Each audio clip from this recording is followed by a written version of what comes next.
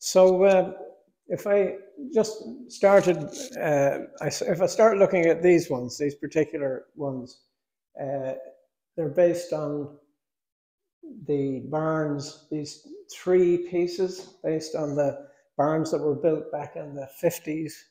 Farmers got grants for. And now, unfortunately, they're falling into disrepair a lot, and people are, storing things in them. They don't have the same use they used to have for storing hay and storing turf and equipment and so on. So it's really, I suppose, a nostalgic look at those. And in this case, in that case, the tractors being stored in them aren't getting a lot of use now. So you find now that contractors are, cutting hay and working in the fields more with bigger tractors, and these, what used to be a form of independence, if you like a cowboy and his horse. You had a small farm had its own tractor, but economically they don't make much sense anymore for the small farms. So again, some of them are, of course, been looked after and used, but a lot of them are sitting there without much use.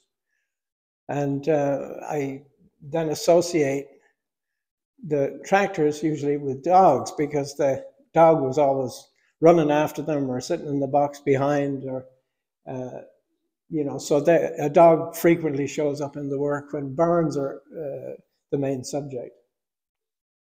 In this case here, it's just the normal flat roof shed, and for storing turf, and you have bog cuts out the back.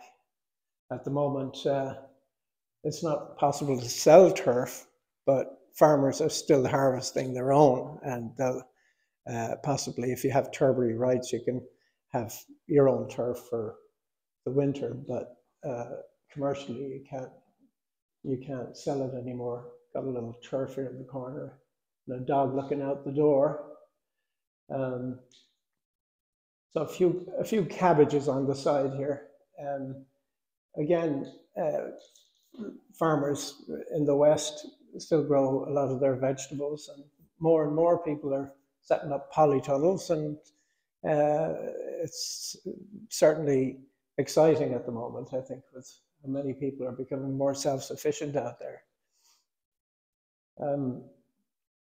Yeah, so there's a couple of other landscape or